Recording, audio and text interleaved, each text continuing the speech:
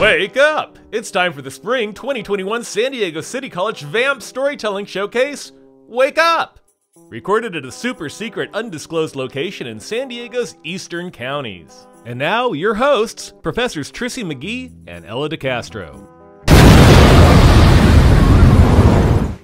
Welcome to VAMP. VAMP is a student storytelling showcase produced in partnership between City College's City Voices Literary Series and So Say We All, a nonprofit community literary arts organization. We want to thank City College's Social Justice and Education Conference for making tonight's event possible. The performers you are about to listen to were chosen out of over 50 submissions. Each performer worked on their drafts over a period of 5 weeks, attending workshops and working with writing coaches and performing coaches. If you like what you hear, we want to see you get on stage and read your story. Please go to SoSayWeAllOnline.com to find out more. Tonight's show contains adult themes and language. San Diego City College campus mental health is free to City College students. You can find more information on the college website. And now, June Cressy will start with a dedication to Nancy Carey, a City College professor and former So Say We All board president and a dear friend of ours who we miss.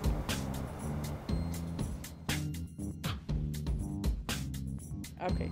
Hi, my name is June Cressy, and I was Nancy Carey's friend for more than 25 years, and we worked at City College together, and I'm going to read a short piece of her work and then some memories of us. This is the beginning of a memoir chapter Nancy called Student as a Political Act. I cut classes in October, not even a month into my first quarter. Two friends that I'd made in beginning German, Jim and Dwight, planned to meet me at MacArthur Court for the Vietnam moratorium. I was excited because it was the first time that I could be part of a big war protest. Anything could happen. I wanted to do the sanctioned march from campus to downtown City Hall, where there'd be a 5-minute silent vigil. Rumors also hinted that the Students for a Democratic Society, SDS, would hold an independent march to the campus ROTC building. I'd read in the school newspaper, the Oregon Daily Emerald, that moratorium planners had covered how to be prepared as a marcher if the city responded by tear gassing or arresting protesters if things got out of control. I didn't feel prepared to handle getting arrested. I was afraid to get hurt, but also with my dad paying my tuition, I felt guilty about cutting classes and definitely wouldn't drop a class. The 15th of October started out as a rainy Wednesday morning. I wore a plaid poncho under a green umbrella with the university's Donald Duck mascot, something I'd bought as a joke because everyone told me the Oregon rains were coming. At breakfast, my dorm friends said they'd be going to early classes, but planned to meet up later at the march. I wanted to be at the opening talks, not miss a thing. I felt that what I was doing was going to be important, now that I was 18, old enough to vote and make a difference. Nancy and I mirrored each other on opposite coasts during that 1969 moratorium. Me in D.C. and she in Oregon. We felt we were doing something critical and making a difference. Peace was important to both of us all our lives. She stayed the quiet peacemaker, while I have remained the protester. Each matters. Education and writing was also always a priority for both of us, and we met up at City College in the late 80s, she as faculty and me as staff. She was a founder of the CityWorks Literary Anthology, and for years we worked together as authors and editors. I joined the campus writing group she was in. Later we formed a new group with Ella and Trissy and another. Nancy, the true foodie, wanted to edit a food anthology, Hunger and Thirst, and we were her co-editors. It took work, it was real, we learned a lot, and we were proud of it. Over the years, we shared first drafts, meals, readings, family ups and downs, her cancer, my drinking and sobriety, births and deaths, campus BS, and bird-watching walks along the Famosa Slough and the San Diego River out of Dog Beach. One of our most rewarding experiences was driving to Yosemite in a gloriously green spring to a weekend meditation and writing retreat with Natalie Goldberg. The blazing lodge fireplace, the thundering waterfall, the fragrant meadow grasses underfoot awakened dormant stories in us. Nancy was many things to many people, and that 18-year-old moratorium demonstrator did do important things and make a difference throughout her life. She was my friend for more than 25 years. Most of the important things I did, the most important thing I did, was to pull into the Costco loading dock in Mission Valley and call her the night before her surgery. We talked about both of us being published in a Year in Ink anthology. We laughed a lot about her having to drink a gallon of water that night. We talked about my coming to visit. And the last thing we said to each other was, "I love you." She is at peace now, and I am still protesting the loss of my friend. But she is present at the City College VAMP, listening to a new generation of college writers find their voices and make a difference. Nancy would be proud of you. Thank you to June Cressy, who helped us to remember our friend Nancy Carey. And here are tonight's performers in no particular order. Devan Watson, Katie Samantha, Ruby Rodriguez, Elena Alcaraz, Tadashi Hiura, Gimi Willie, and Nathan Leathers.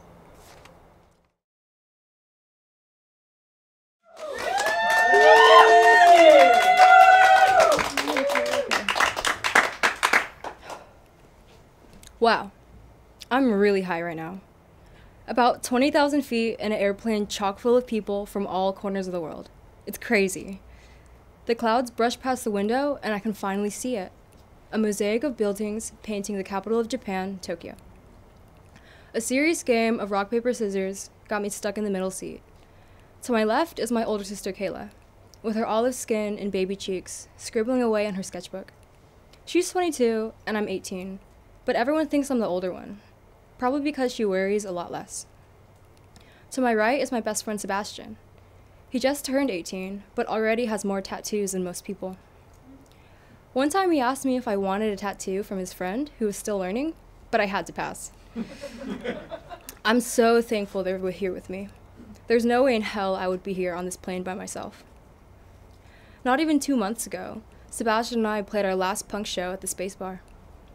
We left the familiar winter rains of San Diego behind and greeted the tropical warmth of Thailand. Thankfully, the American dollar goes really far in Thailand. You can basically pitch a tent anywhere you want, as long as you're smart about it. So living about $10 a day was possible. But now, it's different. Everyone warns me that Japan is more expensive than America, and the $2K I saved for this trip is quickly running low. Why didn't I save more? Or rather, why did I ball out in Thailand when I still have another 8 weeks to spend here? We're walking off the plane, and Sebastian says, "My friend Mommy said we can stay with her for a few days." Hell yeah! I've been sleeping in a 2-person tent with 3 people for a month and a half, and I'm so tired of smelling their BO. It's amazing how much we can take the basic comforts of modern life for granted, like a roof and daily shower. But being fresh out of high school, this is exactly what I was looking for, to be uncomfortable. Even if it means barely scribbling enough money to get by, I just need to see this world in some way that isn't the abundance of America. Fresh out of the airport, we're hit with the sight of bustling people and towering billboards. The smell of food hovering in the air kisses my nose. Japanese youth in amazingly intricate and colorful custom-made outfits glide through the streets. Cute, cuddly company mascots coaxing you to come into their coolest, futuristic building designs I've ever seen. I don't even know where to rest my eyes. It's all too much. This city just seems so alive, like it's begging to be explored. But after a 6-hour flight from Bangkok, all I can think about right now is food. Without having to say a word, Kayla and Seb have the same idea. because they start dragging me to the 7-Eleven on the corner of the street. The sliding doors open with a rush, and the warm fluorescent lights illuminate the aisles. Is this heaven? Maybe for someone who has the fat stacks, but that's not me. In fact, that's not any of us right now. I'm pretty sure Seb is entirely out of money. 3 hungry, dumb kids in a store with not much money and a taste for the wild beckons a familiar feeling. Sneaking a rice ball in my bag here and a pastry in my sleeve over there. Sebastian takes a bag of chips, and Kayla buys a set meal to avoid suspicion. It was just too easy. This time, I really feel high. It's like someone set up a bomb and we were the explosion. We know stealing is dishonored and cowardly. One of the lessons we learned in Thailand, a lesson from the Buddhist Eightfold Path, even states to never take what is not given. I've stolen small things like makeup and candy in America before. But something about the rush of stealing in a foreign country was way more infectious. Each time feels like a test on how far we can push it. If we could do it without getting caught, then why not do it? Soon, we started hitting the retail stores. With sweaty palms, I tucked a coin purse in my pocket. Kayla slyly takes a beanie and wears it as if she walked in with it. Sebastian nonchalantly waltzes out the store with a whole crew neck sweater.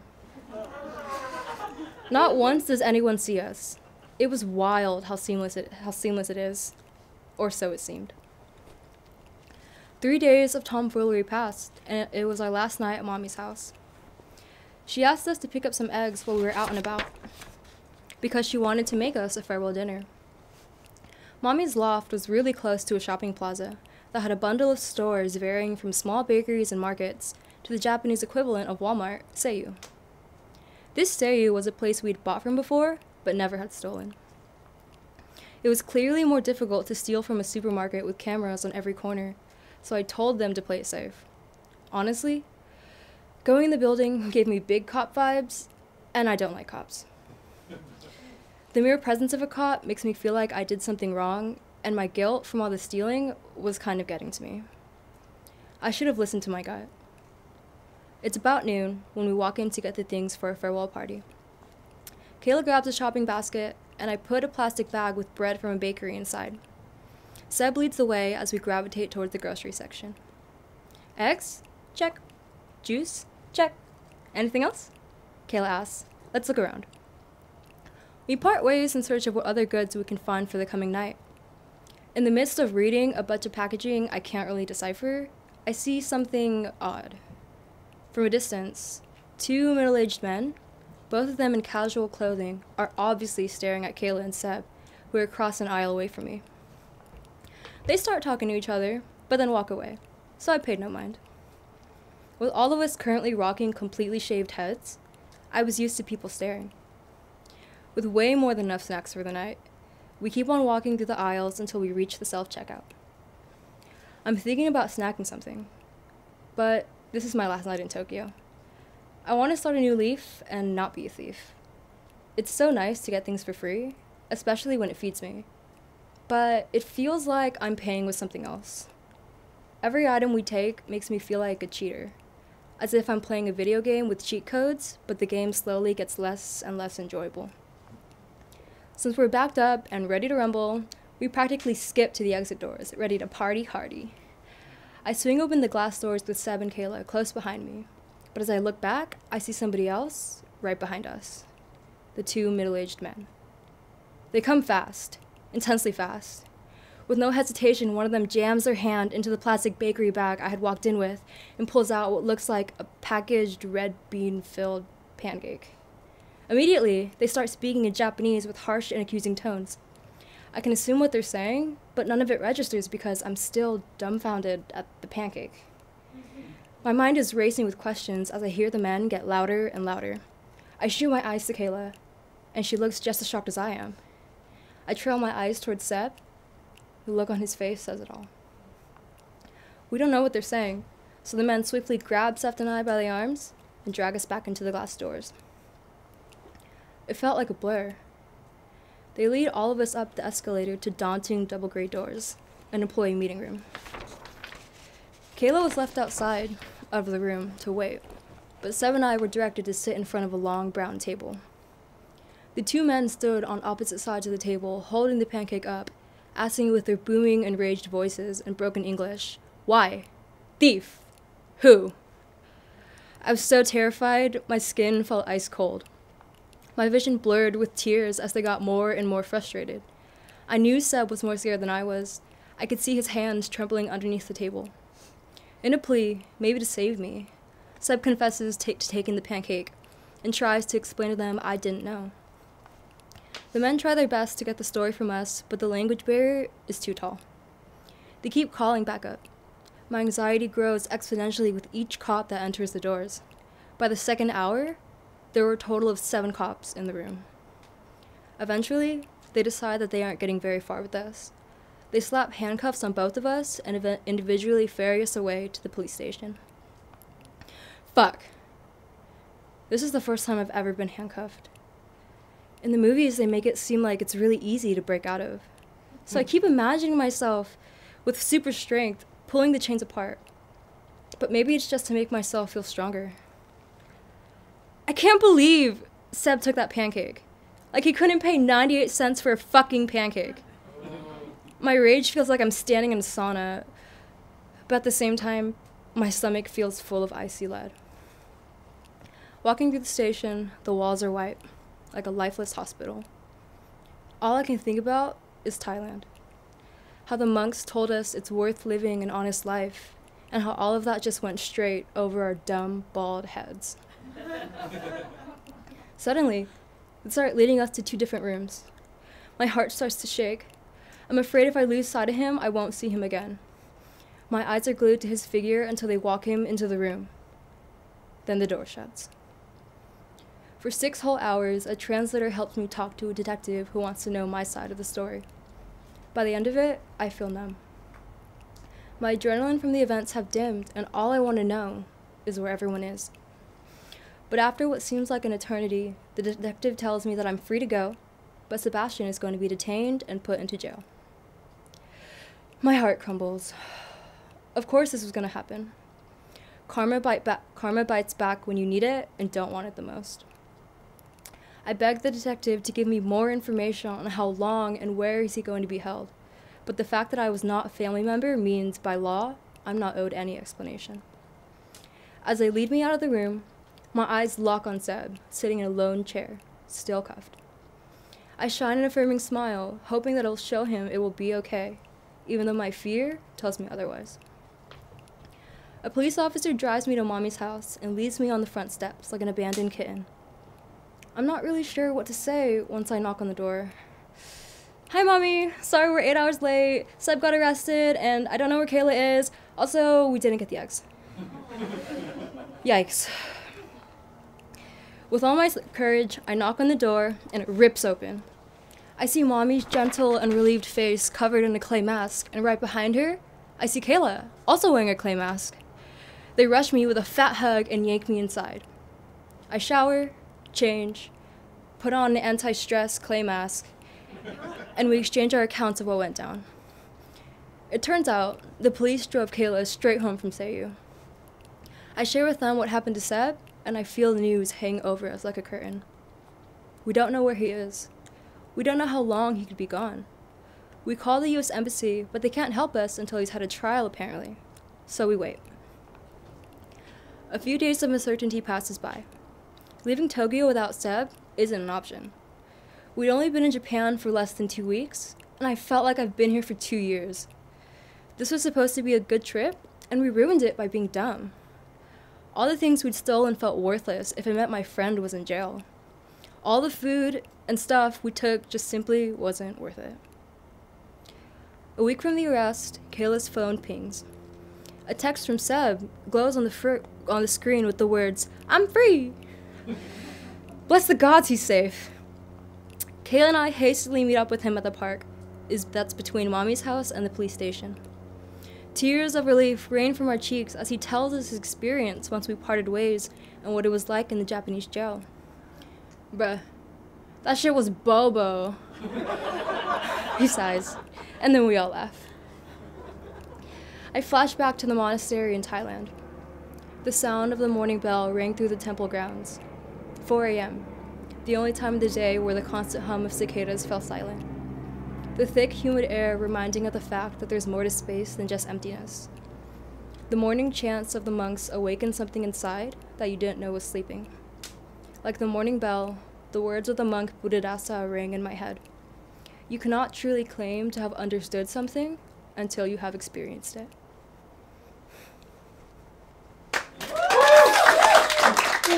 It's so cold up here.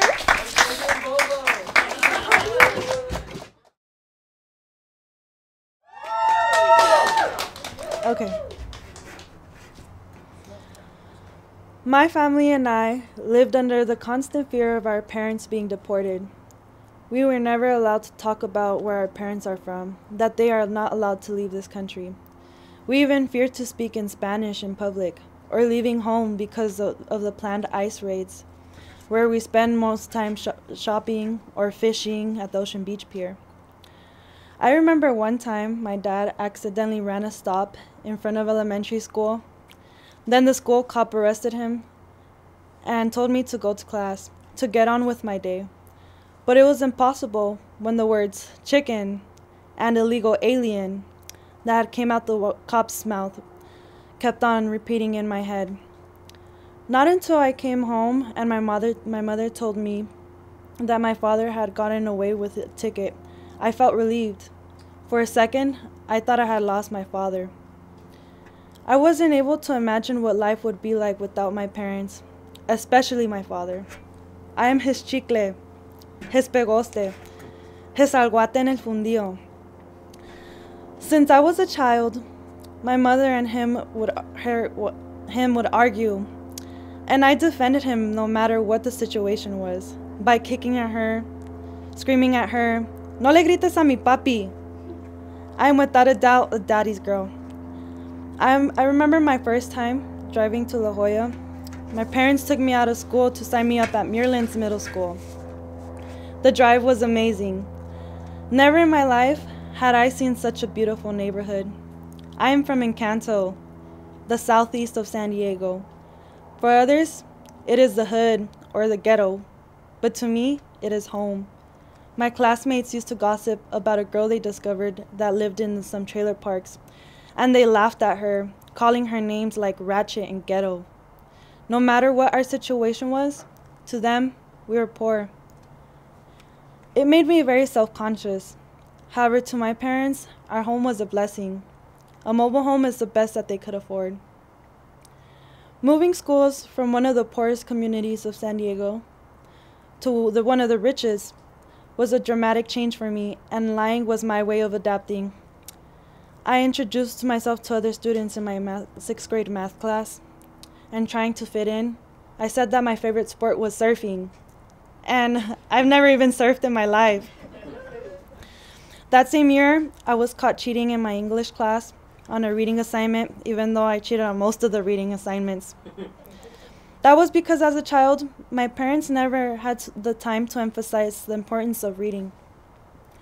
They worked long hours, so they never read to me at night before bed like the parents at La Jolla did to their children. My dad could not read English well because he stopped going to school in Mexico after 2nd grade. Another reason why I failed assignments was because the teacher would make us look for the aha moments in our independent reading books, but the whole time I thought it meant laughing. So I would find random books and look for the funny parts. This loss of interest in academics was accumulated all the way into high school, and I cared more about socializing with my friends. But eventually, the tables turned. In high school, I met teachers who guided me to find my interest in education, and it became my own passion. I started feeling like the smartest one in class. I felt confident, and I enjoyed doing our assignments. For example, reading diverse literature such as poetry, romance, even genocide and religion intrigued me. I voluntarily started reading, and my English teacher, Miss LeCrand, assigned us Siddhartha. That book made me more conscious of the idea that life is a river with low and high frequencies. This made a big impact on my perception of life. Taking that class made me realize English wasn't so bad after all. And I challenged myself with bigger books and electing a harder class for 11th grade. In 12th grade, I moved back to Lincoln, 5 minutes away from home. The bus ride from La Jolla and back to La Jolla took several hours of each day. Academically, everything was easier for me in my local school, even though I took accelerated classes. Socially, my classmates were defensive. I understood the state of mind because of how we were and raised and our living situations. In English class, not many people liked me because I would raise my hand too much, and they grew spiteful of me. Because I went to school in wealthy La Jolla, my Lincoln classmates thought I became whitewashed. Really? I lived the same as they did. I soon learned not to hide who I am, and I ignored the immature comments in that class. Going through these experiences are occurrences that happen to children that are victims of the system. They have no control of where they are born because their parents' home country is corrupt. Even worse, that our country, the United States, is the reason why the third world countries, as they say, are dependent on them. There are many children out there that have been separated from their families, and it still continues till this day. I became a victim of politics and desire of power. Donald Trump had ordered the judges to renew deportation warrants, and my father's was from 1998. My dad didn't deserve to be forced back to his country. He was going to work to help construct the buildings that we all use every day. At a low pay, he was exploited. People in power have the ability to kick somebody out who has settled their entire life in one country to separate families just for votes. I became aware of how the system works. On October 3rd, 2020, my father woke up extra early to cook himself and his coworkers lunch before he left to work. In order for my parents to get to my room, for my parents to get to their room, they would have to pass through my room. It would irritate me because they would make too much noise. And that morning, I didn't handle it, and I yelled at him, "Shh, haces mucho ruido, y no me dejas a dormir." He told me, "No más es rápido, ya me voy, y no me hables así, porque soy tu papá." "Dime sorry," he demanded.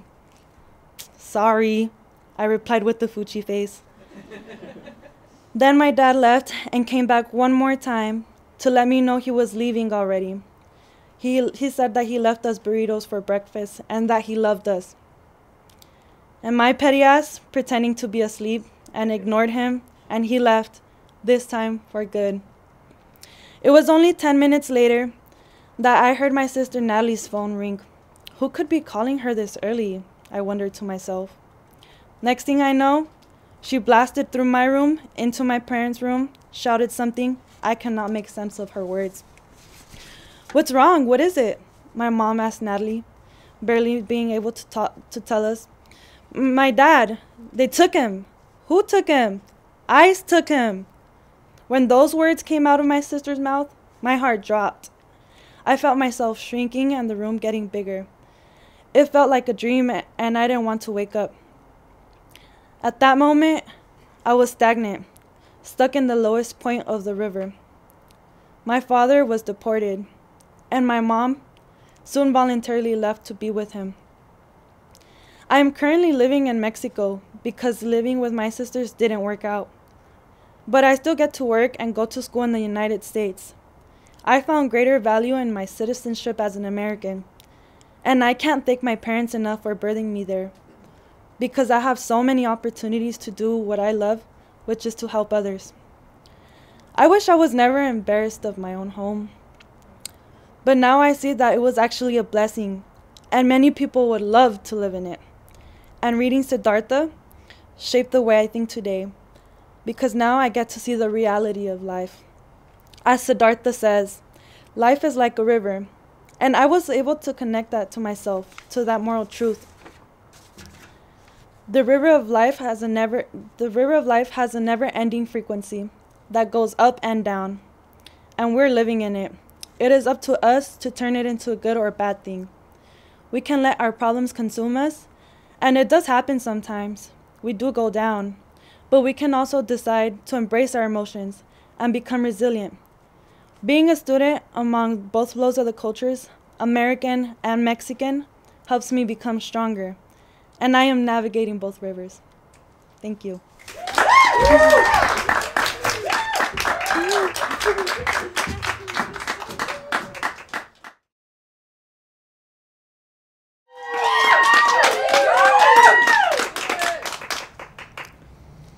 Nobody knew about the surprise except for my accomplice and best friend Flora. Before leaving San Diego, about 3 weeks before coronavirus, we came up with a surprise for my mom that left her speechless. A snotty nose, running mascara, hiccups. She was gasping for air and crying. The works. I know Flora would vouch that her soul left its physical counterpart the second she saw me. It had been 2 years since I left the island of Guam. Depression was the boogeyman in my closet. As a foreigner to California back in 2018, he kept me company through the lunar hours. When I think of my initial move here, vivid memories of bloodshot eyes and pools of tears that I made, crying all night, longing for my family, it constricts my heart. Grappling with the pain of familial loneliness plagued my emotions, and for a while, I felt trapped. Nothing seemed to satisfy this blackened void, craving more and more. Not work, not school, not friends. What I really wanted was to just be home.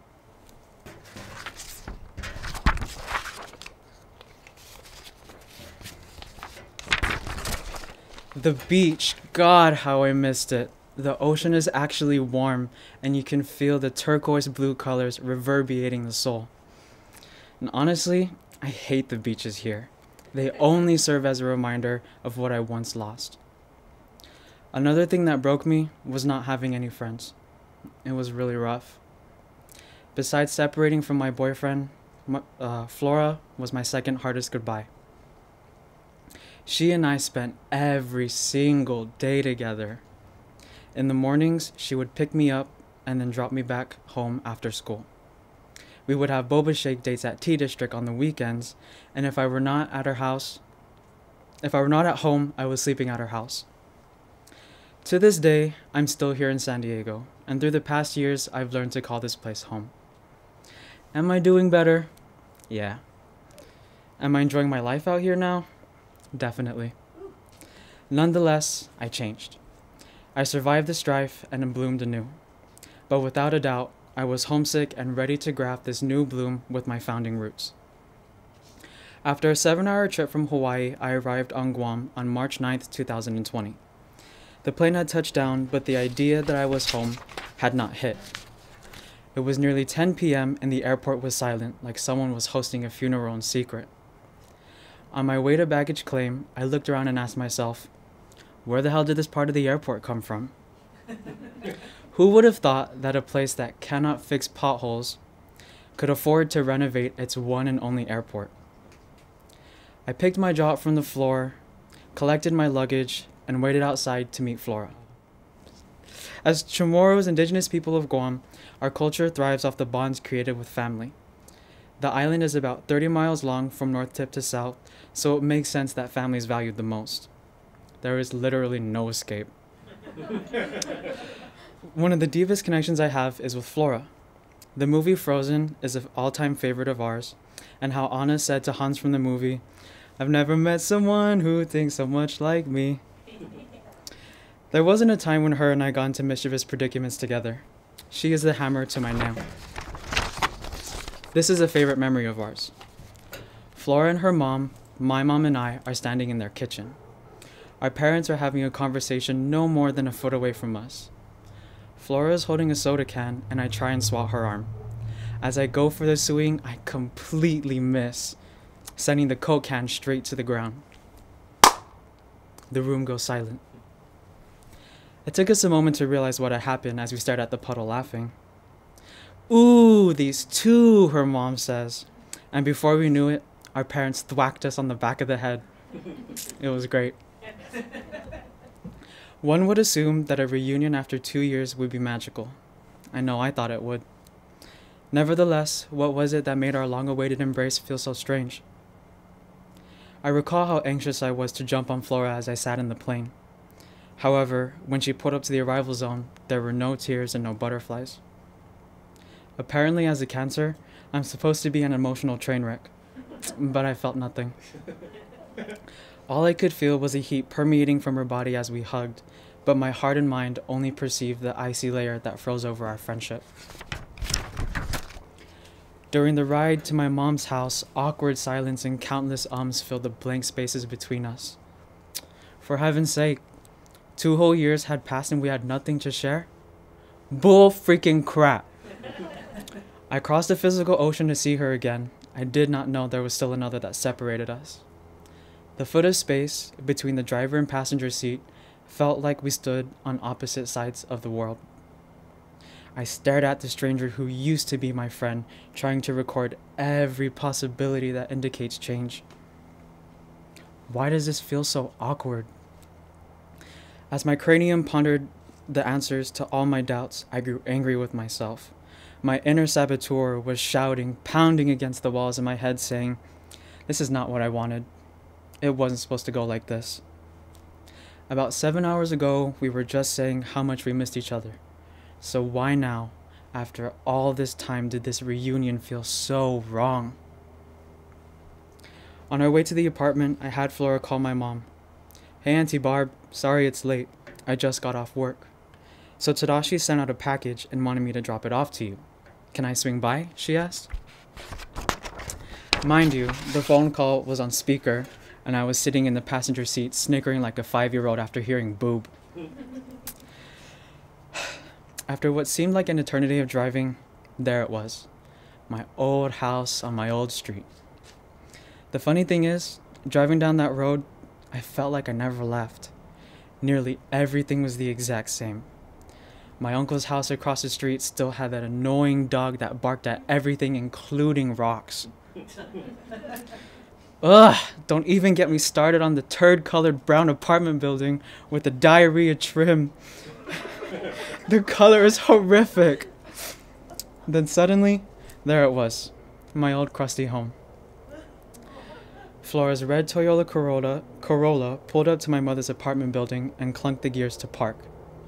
Immediately, the icy atmosphere vanished, and nostalgic memories of our high school adventures flushed away the worries of forgetting my best friend. We turned to each other at the same time. As I gazed at this beautiful woman, my insecurities were blasted away, and I felt safe again. Our faces have this, "Oh my freaking god, this is happening" look, and we shared a laugh. It was like the time the Coke can hit the ground. Just like how Katie Heron pushed Regina George in front of a bus, it hit me. Flora had changed no more than I did. Every day we spent apart, we grew independently as young adults and discovered our individuality. This was the origin of our disconnect. Losing the connection that made us two peas in a pod hadn't disappeared. We merely forgot what made us, us. Our self-diagnosis called for a prescription of TLC and healing. The truth hurts, and bearing the sting can be a strenuous process, but through the strife and the fruits of our labor, we may bloom again. After 2 years, it was about to happen. This was the big moment. Containing the excitement to see my mom was hard, but this was a stealthy operation. I did a barrel roll like a ninja to the concrete wall below the front window. My mom answers, "Where's the package, Nen?" I could not control myself. This is my mother standing right in front of me. I leave no room for explanation and jump the gun. "Surprise, Mama. I'm home." A week later, a bright day turned dark after a phone call with my mom. At the time, I was staying with my sister, and my mother had called to remind me to remain safe due to COVID. "Mom, it's not like it's a zombie apocalypse or something," I responded. It had set her off, and she hung up. Not a second after, I was alerted by 2 Facebook notifications. It was her, and she was furious, saying, "You think I'm okay with the way you talk to me? No. Watch your tone and your sarcasm when you talk to me. Stay with Hillary for the rest of your stay if you want to continue to be like that. I have done nothing to deserve your attitude." As if she were a switch, she flipped. Admittedly, my choice of words was negligent. However, to my concern, I was worried with where this intense fit of rage came from. There were no arguments while I was in San Diego, and the homecoming surprise was great. So where did this come from? I did not speak to her for the remainder of the day, and that evening, I asked my mom if I could pick up the star apples I had purchased a day ago. During the drive to her place, my stomach knotted as I remembered her words. With a deep breath, I parked the car and walked to the front door. As I opened the screen door, I found my fruits wedged between the entryway and the main door. That is odd, I think to myself. Clearly something is wrong. "Hello? Is everything okay? Why is my stuff outside?" I ask. With one swift motion, the door swings open. There is my mother with a furrowed brow and the glare of a lioness. She points her finger square in my face and shouts at the top of her lungs, "You know, if you want to talk to me like that, you can get the fuck out!" What the hell's going on? As I bite my tongue, walking through the door, her tirade continues as she says, "Pack up all your shit and leave." In an instant, the place I once called home was no more. As I continue to gather my belongings, she's turned into a broken record, her ranting becoming worse. Parents may say the darnest things, but the one thing that never should have come out of her mouth scarred me for life. "You know, when you left, I should have just killed myself." What a way to speak to your kid, right? Thank you so much for making me feel like the biggest mistake that ever existed. After the initial shock, I saw my mom again. Not as a young man, but as the kid who remembers his mother's explosive habits. Certainly, she's still my mom, but with all her kids grown up, she could finally just be Barbara. My assumption was that our mother and son dynamic had changed. She became so bright, and at times when we would talk on the phone, I felt like she was seeing me as a friend. But with her loving and encouraging words, I realized all the pleasantry and all the adult conversations over the phone were merely sweet fantasies and sweet nothings. I forgot the toxic traits that make her my mom, and in that moment, she was nothing more than a volcano spewing lava and misery. Before my mom had blasted me for the entire village to hear, I thought she had changed. After digesting her outbursts, I awoke to the reality that my mom remained the same.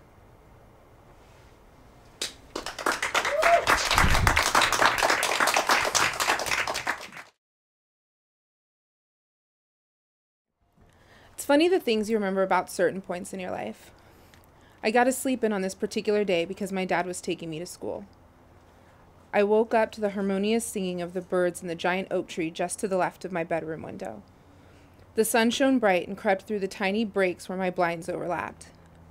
I got out of bed, got dressed, had my habitual bowl of Cheerios and banana paired with a red and purple Flintstones vitamin, then exited to the garage where I bickered with my little brother over who was going to get the privilege of the front seat. "Devan, Noel, and Andrew Edward, knock it off before I knock it off for you. Both of you can sit in the back. Devan, you're the oldest. Your brother looks up to you. I expect you to be a better example for him." I always hated that. He always got away with more because he was younger. It wasn't fair. I was on my way to the 3rd grade at Scott Elementary in Belton, Missouri. The road that led us from home toward the freeway was desolate, wrapping around woods crowded with trees that bowed over the street, shielding it from what little bit of sunlight shone through the clouds. The ground was still wet from the night prior, emitting a distinct odor of dirty concrete. That was one of my favorite parts of the thunderstorms that roared through the Midwest in the spring. Looking out the windows, seeing nothing but uncultivated land paired with the sweet, dewy petrichor always brought me such tranquility. Back at One by Brian McKnight played as we began our drive. As we made the turn toward the freeway, I sang along passionately. 1, you're like a dream come true. 2, just wanna be with you. As we grew closer to school, the trees lessened and the fields grew. The smell of cows and manure filled the air. My brother and I watched out the window and shouted, "Cows!" every time we saw a group larger than 10. We saw cows every day of our life, but still found such glee in seeing them. The road leading to school was surrounded by open fields as far as the eye could see.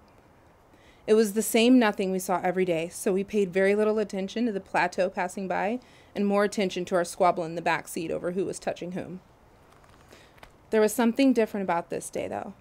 My dad was different. We were about 5 minutes down the road from school, and my dad was sitting perfectly upright in his seat, with both hands gripping the steering wheel.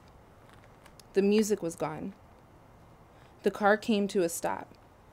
Why were we stopping? We weren't at school yet. Uh-oh, are we about to get in trouble? My dad looked at my brother and me in the rearview mirror, but said nothing. There was something different about his eyes. Fear. I looked out the driver's side window from the back seat and watched as a police officer approached our car. A white officer. Why did he have his hand on his gun? It's okay. He's a policeman. He's here to help us. My dad rolled his window down. His body movements were slow and methodical, and he refrained from making eye contact. "You know why I pulled you over, boy?" "No, sir. I do not. I didn't think I was speeding." "Mm-hmm. Notice there's no plate on the front of your vehicle. License and registration." My dad slowly reached for the requested documents and provided them. He remained still and quiet, his hands on the steering wheel as the officer retreated to his car. My dad didn't say anything to us, and we in turn did not say anything to him. My brother and I looked at each other, both so confused, but able to sense that we needed to remain silent. When the officer returned, he seemed to be more irritated than he was before. The way he was talking to my dad sounded just like Cinderella's stepmother talking to her. It was as if he was disgusted at the mere fact my dad existed. "You think you're a real fancy nigger in this Mercedes, don't you, boy? Where'd you get it?" That was the first time I had ever heard that word. Even though I had no idea what it meant, I could feel the ugliness radiate from the way he said it. In my confusion in trying to rationalize what was happening, I momentarily escaped into my own little world. I started replaying pieces of disagreements I had overheard between my parents about police. I remember hearing my mom say things to my dad like, "You would have to have done something. Things like that don't just happen." And, "You're starting to sound like your dad." I wish I would have listened more. Maybe then I'd understand. When I snapped back to reality, I heard my dad say something to the officer that to this day, 22 years later, still breaks me. "Please don't shoot me in front of my children." This big, strong man I had grown to idolize so much, had accepted an unjustified fate as long as his children didn't have to witness it. My heart felt like an old tattered Ziploc full of rocks from the playground I loved playing on so much. There was a lump in my throat the size of my fist, slowly creeping its way up, becoming what felt like vomit. Why did my dad ask not to be shot? Was he really going to shoot my dad? He's a policeman. It was at that point the officer realized there were other people in the car. He looked through the window of the back seat at my brother and me, completely disgusted. My 6-year-old brother stared back like a deer in the headlights, while I looked at my dad, terrified. He barked orders at my dad in hushed tones, then retreated back to his car. We began driving again, and I was so happy we were finally leaving. I didn't like that man. We missed the turn to school, and I looked through the windshield in an attempt to see where we were going. The police car was in front of us. We were following him. Why were we following him? He was so mean. It was only a 7-minute car ride, but those 7 minutes felt like a lifetime. I had no idea what had just happened, but I knew the events I had witnessed were far more complex than I was able to understand. I wanted to ask where we were going, why the policeman was so mean, if we were going to go to school today, but I didn't. I knew I needed to remain quiet. I just wanted my dad to hug me, tell me everything was okay, and take me home. We followed the officer all the way to the police station. When my dad parked, there was another officer waiting. My dad left with him, and a second officer took my brother and me into the police station. I began to cry watching my dad walk away, because even though I didn't know what was going on, I had this gut-wrenching feeling I may never see him again. As we were guided into the police station, I tightly gripped my brother's hand out of fear they might separate us. I didn't want to be there. I just wanted my dad back. The officer who brought us inside the police station took us to a woman and left us with her. I think she was the station's social service representative, or maybe she was simply a secretary. I don't really know. She desperately tried to comfort me because at this point I was hyperventilating. She took us into a room that was obviously made for children. Probably for children involved in accidents or taken away from abusive situations, or children like us. Children whose parents had been taken to jail. The room was full of toys and stuffed animals, books and games, and had walls painted in bright colors and fun designs. In any normal situation, it would have been a kid's dream room, but for me, it was a nightmare. She gave me a stuffed bear to hold in an attempt to try to calm me. I'm sure she really thought this would help, but I wanted nothing to do with it. I didn't want anything from any of those people. I sat with my little brother who joyously pushed a toy truck in a circle around him. I so envied the innocence he was able to preserve. Dad said I had to be an example for Andrew. I have to protect him. I sat in a chair at a table by myself, staring, thinking, trying to understand what I had just witnessed. Why did a man that had sworn to protect us, a man that didn't even know us, hate us so much? Why did he hate my dad? Why did he call my dad names? What did that word mean? What had my dad done that was so bad? He wasn't a bad person. Where did they take him? We waited there for what seemed like hours for my mom. I was so happy to see her when she finally arrived, but still didn't feel the relief I so desperately wanted. We left without my dad. In the car, my mom asked us if we wanted to talk about what had just happened, and I told her no. Aside from simply not being ready, I thought back to those conversations I had overheard and worried she just might not understand. I didn't see my dad again until I got home from school that evening. I didn't want to bring up what happened out of genuine concern for upsetting him, but my dad, being the amazingly strong man he is, sat us down to talk about it after we got home. He took us into his office and sat us down in my big favorite yellow upholstered chair. He took a moment to just look at us, then wrapped us up in the warmest, most loving, comforting hug I had longed for all day. I want to start by letting you both know that I'm okay. Are you okay? I couldn't respond. I was just so happy to be with him. There are some things I need to teach you about the police. Things that shouldn't be, but are.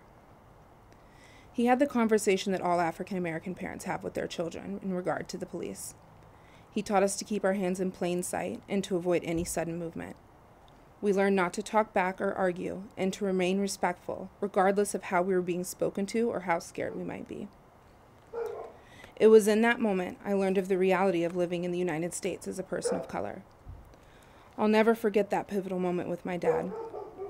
I was only 8, but had personally witnessed racial bias in the police force, and lived through a man using racial slurs towards someone I loved deeply. It was on the worst day of my life I learned I wasn't like my friends at school, and that even though my differences were beautiful, there would be situations I was considered less than simply because of the color of my skin. My dad never did drive us to school after that, and I didn't mind. I understood. I just cherished that I still had him with me.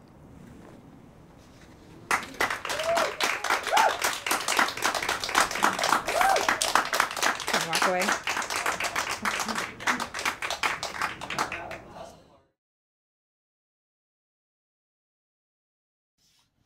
Hello, my name is Elena Alcaraz, and I will be reading La Casa de las Rejas Rojas. I stopped by in Tecate to visit what was left of my Nana Eva's house. I had not visited the home I grew up in 15 years. It had burned twice. The first time in 2017. The fire started in the last room down the hall that used to be my room. It was empty at the time it burned. and the clouded painted ceiling that my nana and mother had painted was still there. The clouds, however, had turned gray and black, as if the same cloud of the smoke from the fire turned the ceiling into a storm.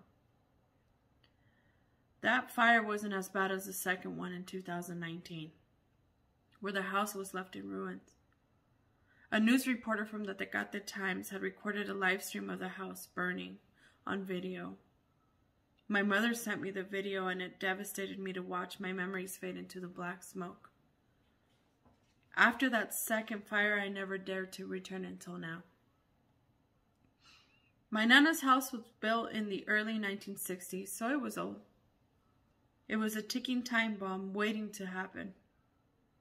Bad electrical wiring was the determining cause of the fire, according to the fire marshal.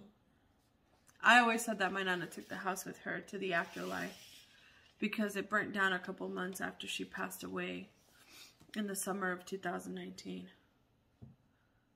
The house mimicked an hacienda style with 5 red brick arches that displayed the porch. The oxidized red rejas had a gated door that led you to the arches. The middle arch had a cast iron sign that was corroding, and it read, Familia Peñalosa Hernández. The scent of the wet gravel and the tierra mojada reminded me of the days Nana would make hot chocolate inside while we played loteria as a family at the kitchen table. I walked through the gates and I gazed into a puddle of water on the red tile on the outside porch. The square tiles had a white line that was evenly patterned diagonally, making it look like it had cantaritos blancos. I never understood how water made it to the center of the porch when it rained, if it had a rooftop. La Casa de las Rejas Rojas. That's the only way we gave directions to someone so they can locate the house. Arched red gates that were 4-inch bars at width and at least 7 feet high. I remembered a moment as a child when I was 5 running outside because the train was coming. Ahí viene el tren! Ahí viene el tren! I would jump on the rejas and watch the train pass, pulling 10 to 15 boxcars. I loved living next to the railroad because the train would make the rejas shake. I stood in the spot I did 2 decades ago, looking at my grandmother's bougainvillea tree. The beautiful magenta flowers had purple veins. I could feel soft red petals covered in ash as I rubbed them, little pollen falling into my fingertip, leaving them with a hint of honeysuckle. This tree that had lived for decades, it watched my mother and I grow, and it watched the house we grew up in burn. I traveled through time as I stood in this place. In the first brick arch, my grandmother hung a 4-inch barrel iron wind chime that was held by a rusted 3-inch nail for nearly 4 decades. My tuti purchased it for her in Tucson, Arizona in the 1980s. If you listen closely, you can hear the wind songs as it danced with it. Those songs were always different depending on the weather. My grandmother replaced the original wooden front door with the white steel door. She decided to paint the door yellow. You couldn't miss it even if it was pitch black outside and the foco from the patio se fundió. She was resourceful at times. The door had patterned glass in the center, but it was pointless if you wanted to see who arrived because it was very blurry. Next to my grandmother's yellow painted door were crumbling walls decorated with the cracks of age. You could see my Nana's eccentric taste in the layers of colors and the pieces of chipped off paint. Pistachio, salmon, beige, brown, red. The history that lived inside what once was my home. I had to come back one last time. I had forgotten who I was and where I came from for so long. It had been a while since I visited La Casa. I thought if I could see it one more time and feel my Nana's memory, I could feel the warmth I had lost from my Nana when she passed away. I ran and danced around on this patio in cumpleaños, quinceañeras, bodas, bautizos, baby showers, reuniones that my grandmother would host. Thanksgiving was my favorite holiday because you could smell the burning wood from my nana's estufita de leña. It was a cast iron, small square estufita with 4 round burners for the fresh tortillas de harinas that she would make for us. La estufita stood on stacks of old phone books, bricks, small pieces of wood slabs to get it a little bit taller because the vent tube was cut too short by the guy at the ferreteria. Winter in Tecate was delightfully cold. It was my favorite season. My tios would take turns cutting leña with the roasted hacha outside. You can hear my nana singing to Agustin Lara's boleros de oro from outside. All the cowboys from the block would stand around holding a cold beer around a makeshift fire pit with their sombreros on, their big wool jean jackets and their mudded boots, soaking up the warmth and the smoke scent of the burning wood.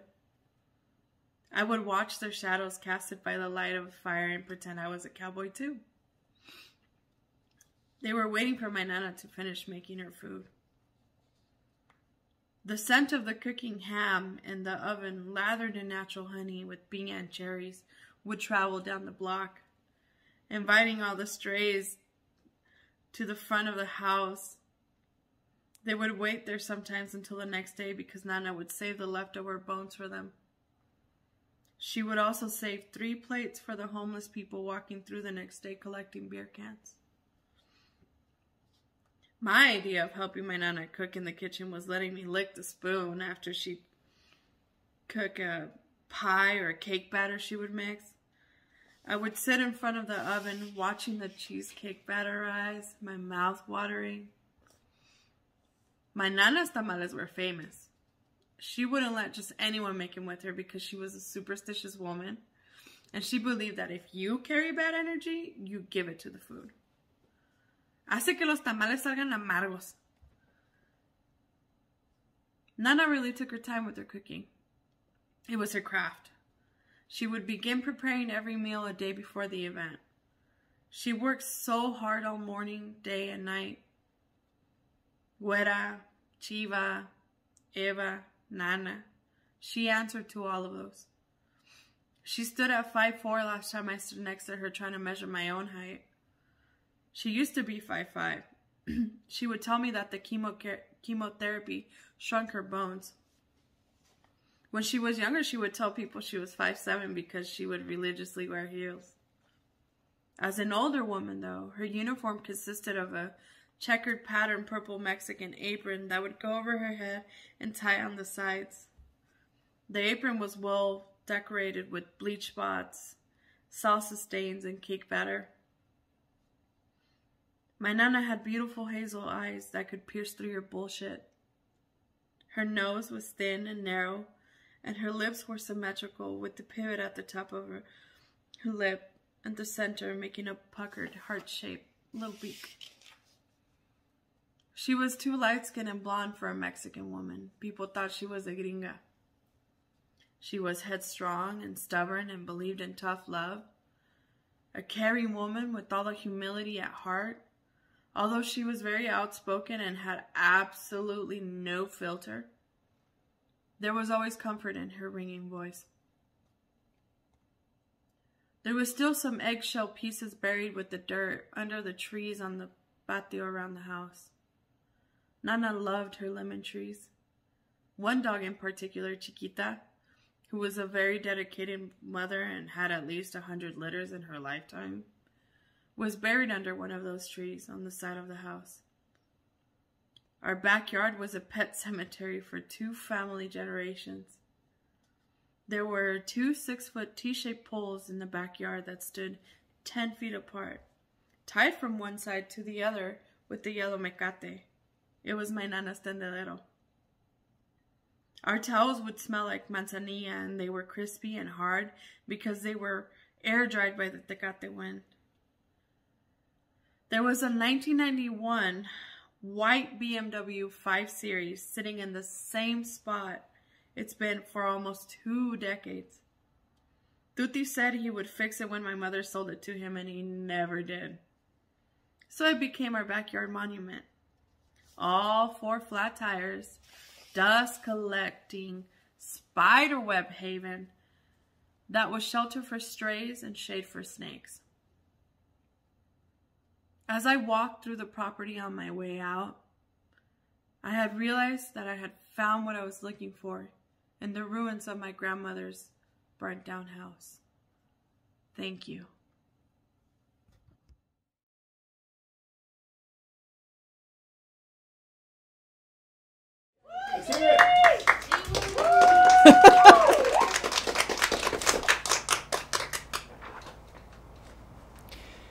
As I sat with my mom for the last time that day, I sat at the edge of her bed and watched her chest rise and fall with each breath, wondering which breath would be the last one, both hoping and dreading that that last breath would happen after I left. She would open her watery brown eyes every so often, her gaze muzzy and movements slow, raising her sparse eyebrows as if perpetually surprised by something. That is how it had been for the last few days. Sometimes she was upbeat and alert, other times distant and confused. My sisters and I had tried so hard to extract memories from her, starting so many sentences with, "Remember when?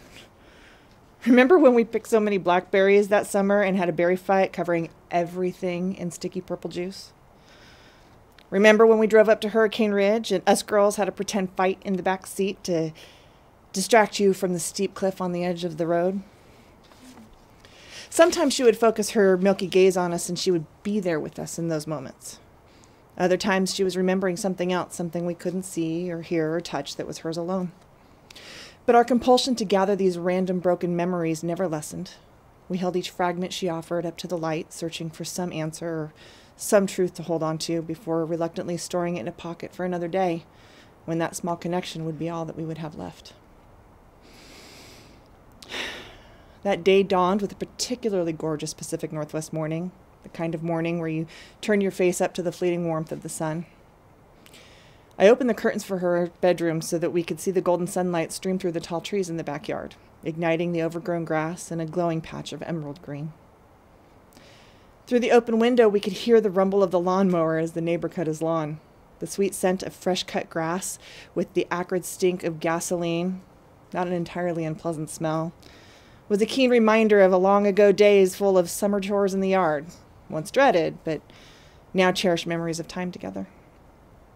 All morning I'd kept looking at the clock, silently counting the hours, then the minutes, watching them slip away like garden soil between dirt-darkened fingers. Sitting by her, I kept thinking, how blessed was I that I had those last moments, an unexpected opportunity for goodbye, and I found myself at a loss. I couldn't think of a damn thing to say, and it scared me. I was afraid I was letting this moment escape, like the untethered canoe floating away silently. "I want to go home," she whispered, looking at me with rummy eyes. "You are home, Mama." I replied softly, taking her hand. Her skin was paper thin, and I could see her pulse throb gently in the gray-blue veins at her wrist. I lightly rubbed her knobby knuckles, thick with arthritis, and was reminded of those same hands teaching me to tie my shoes when I was 4. "I just want to go home," she repeated. I had never heard her sound so forlorn, and I found myself searching her face for clues as to what she was really asking for, but couldn't find anything but a haunted expression and dull, vacant eyes. Was she wanting to go back to our old house, the one she lived in when Pops passed? Or back out to Seebeck, where she grew up? Or maybe to the place where our people came from, the people of the inside and the people of the clear salt water, where we've always been? Were our ancestors calling her home? She rambled on about people she wanted to see and mumbled about other things that made little sense, and I wished fiercely that I'd thought to ask more questions.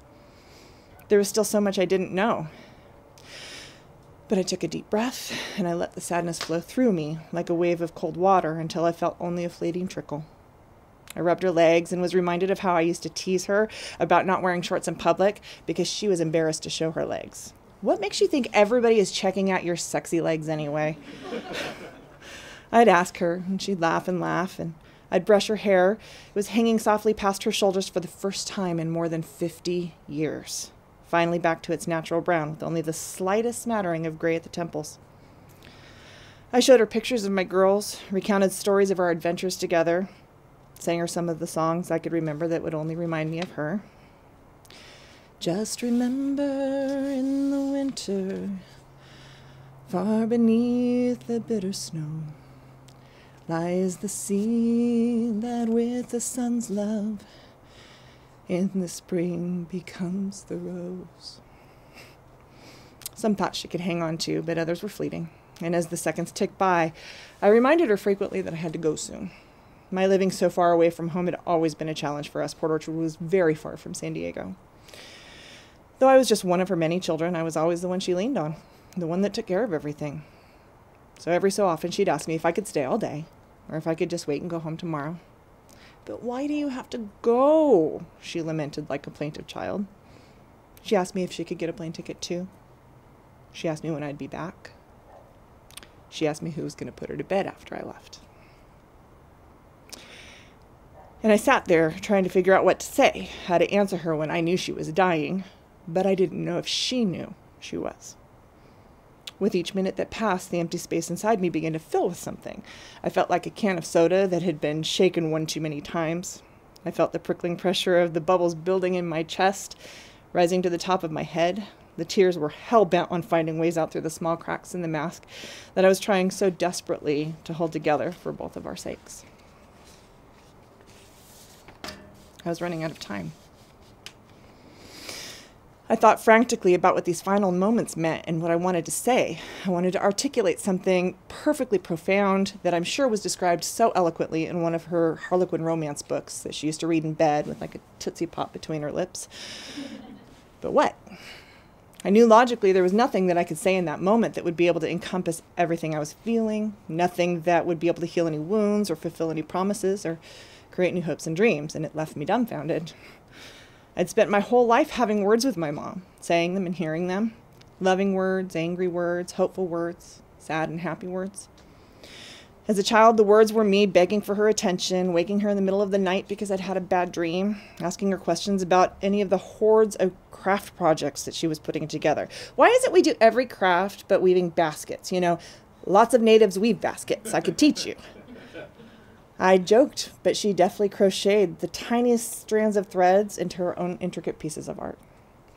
As a teenager, the words were my shouting at her that I hated her, telling her I was going to drive whether she liked it or not, and completely ignoring most of the words she said to me between the ages of 13 and 18.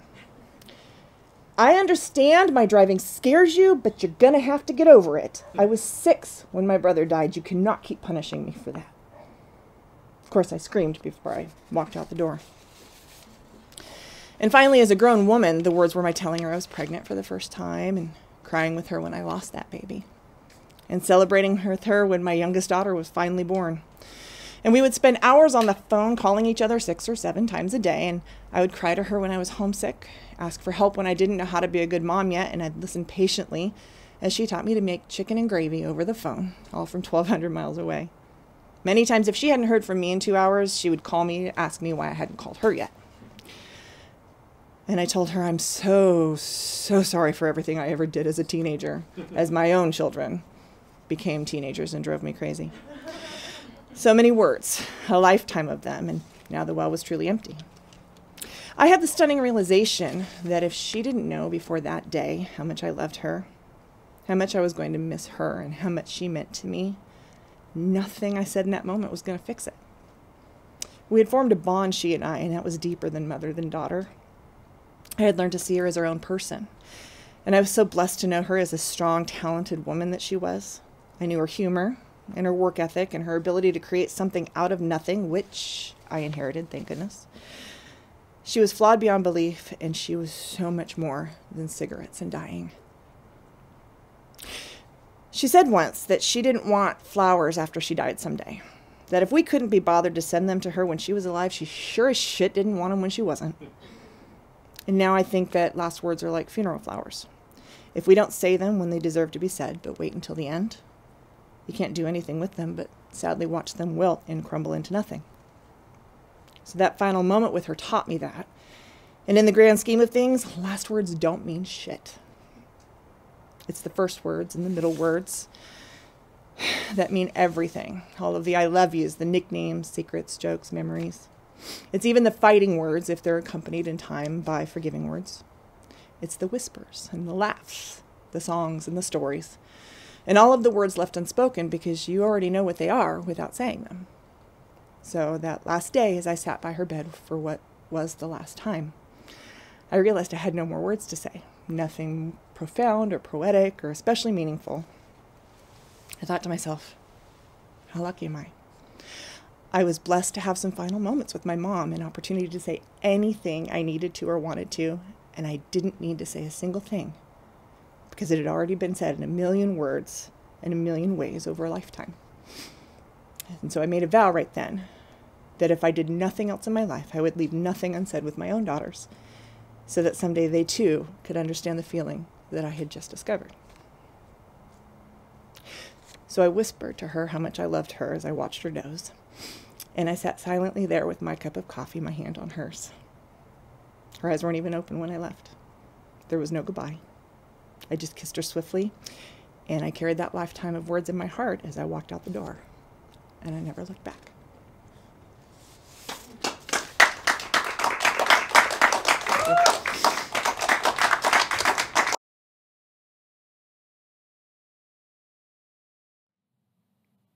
My hometown was small even by rural standards. 1,400 people scattered amongst the back roads and wooded hills of western New Hampshire. Like most small towns in the region, we had our requisite post office and library. Our gas station sat on the edge of town while our plain white church took up too much space in the center. There wasn't anything particularly remarkable about the town itself. The scenery was pretty and its residents were kind, but mostly people just drove through it on their way to get someplace else. So long as you had some gas in your tank, there wasn't much of a reason to stop unless you knew one of the residents, which was rare. Most of the townsfolk didn't get out too much unless they had a damn good reason to. My family was relatively poor growing up, probably a lot poorer than I realized at the time. My parents are both honest and hardworking people. They just never seemed to get ahead for it. Even for a college-educated couple, all it took was one bad home loan and the added cost of a new child, and they began to financially drown. Eventually, my mom stopped working so she could raise my brother and I full-time and save money on daycare. My dad took on a second, then eventually a third job. We lived like that for years, paycheck to paycheck, always within our means. I don't know how they did it, but somehow they made it work. Even with our financial troubles, my parents still did all they could to give us a good life. One thing my father always made time for was the outdoors. It was the main reason my parents had started their family in such a remote area. He made sure we had a deep respect for the land, for the tools we used, and how our circumstances could always take a turn for the worse. He even established a Boy Scout troop for the town so he could pass on the lessons he'd learned for as many years as an outdoorsman. It was through these outings that I developed a deep love for the wilderness and honed my skills to explore it. I could have never predicted how much those skills would help me one day, or how much trouble they might put me in. Like most kids getting ready to graduate high school, I found myself at a crossroads, unsure which path to choose. One thing that had become abundantly clear to me, though, was that my future wasn't paved with options. My test scores weren't bad, but with a meager $200 in my college fund, I knew I wasn't going to go to any university in the fall. I suppose I could have taken out loans like some of my friends did, but I couldn't stand the thought of saddling my parents or myself with $100,000 in debt without really knowing what I wanted to study. In the midst of the Great Recession, going to college in 2009 just felt like another bad investment. You could find a decent labor job in the area if you had the right skills and connections, but I had neither. I didn't have a family member with a construction company or a logging business nearby. I had no natural trade to fall into or a family business to inherit. It was liberating in a way to not live in the shadow of that kind of expectation, but liberation wasn't going to help me pay my bills. The financial crisis hadn't really improved by then, and there were plenty of skilled craftsmen looking for work. At the age of 18, with a $7 minimum wage, I knew that if I was lucky enough to find something that was more than a seasonal gig, I still wouldn't earn enough to live. I considered the military for a moment. It was a good option for kids in my tax bracket. However, it didn't take much reflection for me to figure out that I had no interest in joining the war. All that death over sand and oil, it didn't make sense to me. It just felt like a waste. Furthermore, we had people from our school go off to the desert. They didn't all make it back. The year started moving faster, and it felt like I was running out of options and time. No lofty college dreams, no trade prospects, no shiny uniforms. I thought about just staying home for a year. I could live with my folks, work at the restaurant downtown, and see if inspiration would strike. What really started to scare me was the realization that if I did that, nothing was going to change. I started to develop this deep fear that if I didn't do something radically different with my life, then nothing new would ever happen to me. I wasn't sure what it would look like yet. I just knew there had to be some other option for me. As I searched for answers, a bold new idea entered my life in the form of a major motion picture. Into the Wild and the Adventures of Christopher McCandless would go on to drastically alter the course of my life. This guy McCandless, he had all the opportunity and privilege a person could ask for, yet he threw it all away to spend his time discovering himself. He lived off of basically nothing. He did it all on his own terms. It was such a simple answer, but it resonated with what I needed at the time. I figured if we're good enough for him, then maybe it could work for me too. I could stealth camp just about anywhere, and hitchhiking didn't cost a thing. It wasn't much of a plan, but it was better than sitting still in a town with one traffic light. I made my preparations slowly that spring. I spent my salary on new hiking gear that I stashed away in the trunk of my car. I read whatever traveling tips I could find online on our family's ancient hand-me-down desktop. I even went as far as to set up a secret P.O. box so I could get a passport just in case I got close to a border. No one knew what I was about to attempt. I didn't tell a soul. Deep down, I knew if anyone found out what I was thinking, I'd probably be talked out of it. People didn't just leave. Maybe some people in some places, but not here and not us. I told myself that it had to be this way, to give myself the space to make it real. The truth is that it never has to be a certain way. All these years later, though, I still tell myself that it did. The cover story I told my parents was that I was going to re-hike a section of the Appalachian Trail I'd taken a few summers earlier and spend time contemplating my future. The real plan was to park the car at a nearby campsite, hike up the north side of the first mountain, cross over the summit to a trail that intersected a state highway. I didn't have a set destination in mind. Considering my starting point was only a few hundred miles from both the Canadian border and the Atlantic Ocean, I just knew I'd be heading west.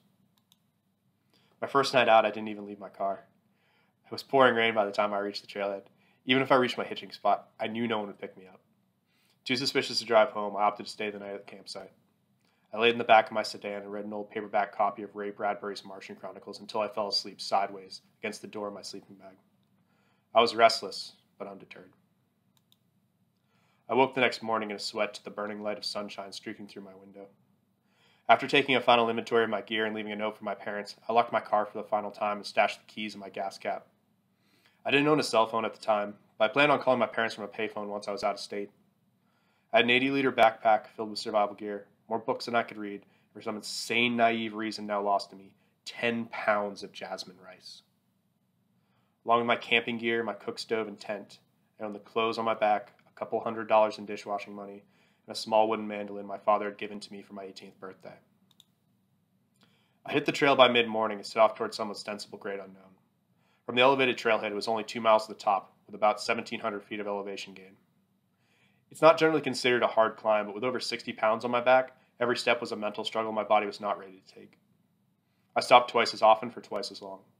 Most of my water was gone by the time I was halfway to the top. I was so focused on getting there that I barely even took in the scenery. I finally summited a few hours later to a scene of people hurriedly packing their bags. One man looked at me as he passed, heading back down the trail in the opposite direction. "Storm's coming in," he said. "You should really get off the mountain." I turned back around to look at the sky. A wall of black clouds are rolling in from every northerly direction on the horizon. I knew that the situation was serious. Standing above the timberline, the summit was all exposed granite.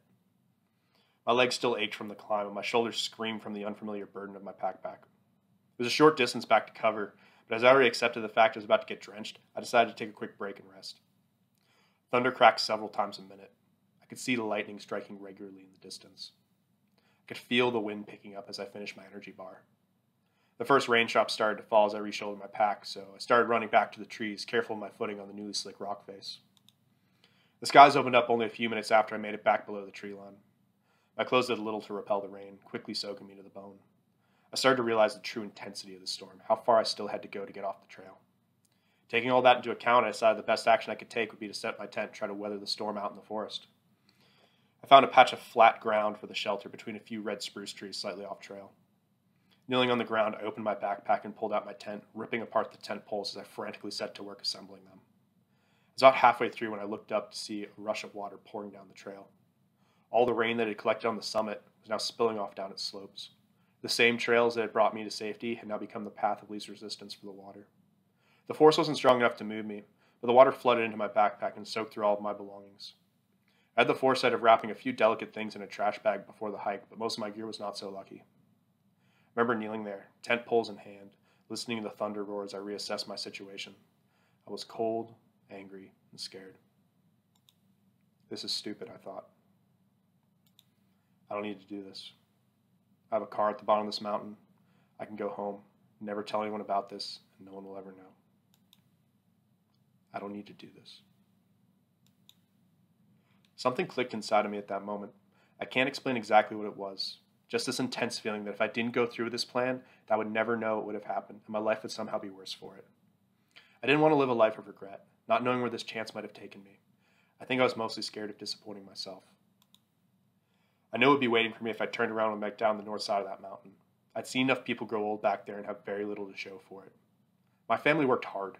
They went to church, they were involved with the community, yet they still couldn't get ahead. Most good people I knew never did. For as long as I can remember, I felt there was a disconnect between what was being told to me and what I saw in the world around me. There was something wrong with this narrative of the American dream that I'd been given, but I couldn't quite tell you what it was. I knew that I would never find the answers to my questions, though, if I just went home. Wherever my new motivation came from, I'll never know, but in that moment, I stopped being afraid. In a strange way, I think this was the last time where I really thought of myself as a child. I put away my wet tent, clutched my mandolin in my chest, and set off down the southern trail. It was a cold and muddy affair. The trail was more like a river than a road, and I spent more time trying to avoid it than walk on it. At one point, the puddles went up over my boots. The sky was alive with lightning, and in the beat of a cold shiver, I tried not to think about what the tallest conductor in the valley was. I sang songs to keep my mind active. I had conversations with myself. I yelled at the skies. Eventually, the ground leveled off, and I found myself walking down a gravel road away from the trail. I saw a house or two along the way and thought about knocking, but quickly decided it would not be for the best. I know this route had to connect to a route of some kind if I followed it long enough, almost certainly the route I was looking for. I finally made it to pavement a short while later and was overjoyed to see that I was only a few miles from a town. It was getting dark by the time I arrived, so I spent my second night and a large portion of my money on a cheap motel. When I was finally able to close the door to my room, I felt a flood of relief fill my chest. I took a long hot shower and spent the better part of the night trying out clothes and assessing the damage to my gear. I crawled into the warm, cheap bed and immediately fell asleep. I didn't know what to expect in those early days. Lessons were learned fast on a sink-or-swim basis. That day on the mountain was the first of many tests to come. Looking back, I recognized the recklessness and the selfishness of my actions, but I couldn't tell you what I'd do differently. My life felt like it was getting boxed in before it even had the chance to begin. The best solution I could come up with at the time was to break through the siding. You can call it anything you want, but I don't think you can truly say that I ran away from home. If I'd left 6 months earlier, maybe I'd be a candidate for a milk carton somewhere, but as an adult, I just felt like I was starting something new someplace else. I didn't run from anything. I just left. The following day, I was picked up after only 20 minutes of hitching by a guy who was going back to his home in New York City. Not only did he give me a lift, he let me stay with him for a few nights and even helped me plan my next route. The hardest moment of that first trip came when I finally got the chance to call my parents and tell them where I really was and what I was planning to do for the next year. Ring, ring. Hello, my mom answered. Hi, Mom. Well, that's our show. Thank you for spending time with us and remembering that stories do matter, especially in this time. We want to